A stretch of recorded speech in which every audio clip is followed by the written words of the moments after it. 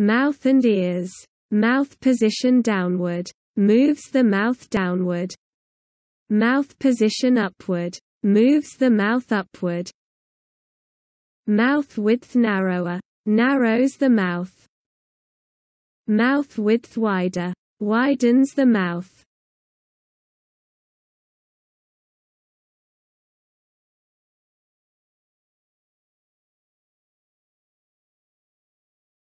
Ear size bigger. Increases the size of the ears. Ear size smaller. Decreases the size of the ears. Ear position upward. Moves tip of the ears upward. This can be used for elf ears or other types you desire. Ear position horizontal. Moves the tip of the ears outward. Ear position downward. Moves the tip of the ear. You can combine the sliders to create different ear shapes. The shape changes depending on which slider you use first.